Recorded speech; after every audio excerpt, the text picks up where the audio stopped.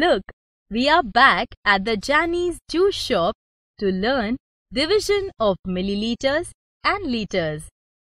Look at these 4 pineapple juice barrels. They contain 456 liters, 200 milliliters pineapple juice in all.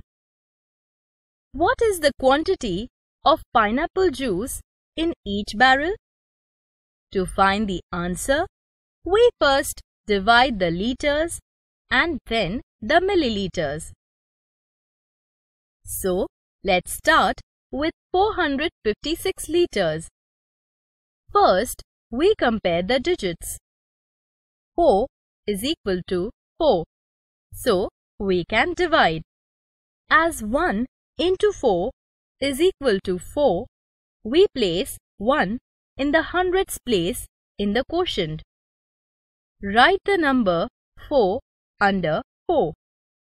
Now, subtract 4 from 4, which is equal to 0. We bring down the next digit 5 and again compare it with the divisor. Here, 5 is greater than 4. And so again we divide. As the nearest product is 4, we place 1 in the tens place in the quotient and write the number 4 under 5. On subtracting, we get 1.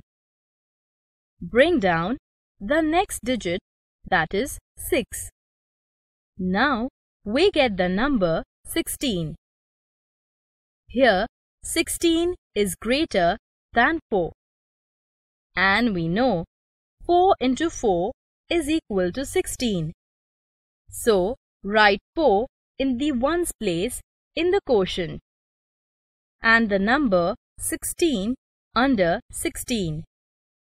On subtracting, we get the final remainder as 0. Here, we got the quotient as 114 liters. Next, we divide 200 milliliters. Start with comparing 2 and 4. Here, 2 is smaller than 4. So, we consider the next digit, that is 0. Now, we get the number 20. Here, 20 is greater than 4. And we know 5 into 4 is equal to 20. Write 5 in the tens place in the quotient and 20 below 20. Thus, 20 minus 20 is equal to 0. Now, we bring down the next digit 0. We know that anything multiplied with 0, we get 0. So, 0 into 4 is equal to 0. Place 0 in the ones place in the quotient. Thus, 0 minus 0 is equal to 0. The final remainder we get is 0. Here, we got the quotient as 50 milliliters. The quotient is 114 liters, 50 milliliters.